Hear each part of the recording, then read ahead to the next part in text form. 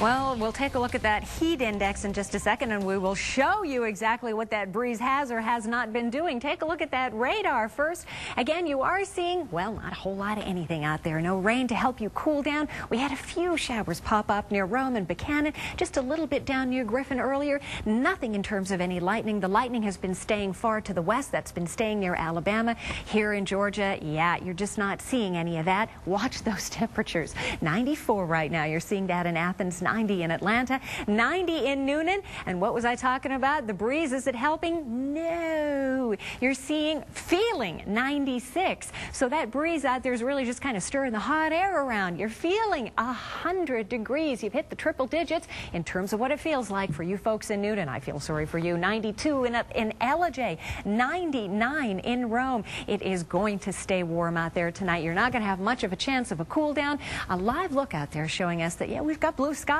Part of the problem, letting all that sunshine get through, heating us up dramatically. There it is, just a few scattered clouds out there. We call that sheep back clouds, and it looks like just fluffy clouds off the back of a sheep. Some of those causing just a little bit of a flare-up of some rain in there, and that's about it. You're not getting any kind of heavy rain that's going to cool you off dramatically. So again, yeah, it's going to stay warm tonight and dry, but tomorrow there is hope in sight. Take a look at this. As a front rolls through, it's going to move in, as you know, from the northwest, pushing on down to the south. This is very typical for this time of the year, and it's going to possibly bring us some good solid rains as we head into the noon hours. So as you start off for work tomorrow morning, fairly dry. You might see a few sprinkles, a little bit of rain here and there by around 2, 3 o'clock. There it is, starting to push on through 4 o'clock. Heavier rains possible, especially as we do head into that Canton area, Rome, Gainesville, Atlanta. You could see some of that stronger stuff moving on through Eatonton, Carrollton, on through 8 o'clock. So all day tomorrow, pretty good chance for rain. What's that going to do to our temperatures? There is good news in sight.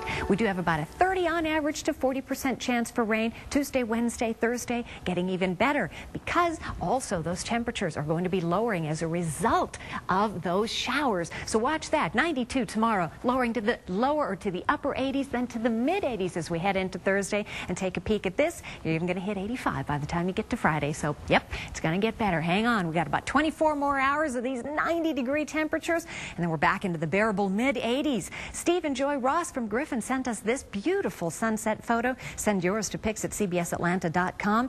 And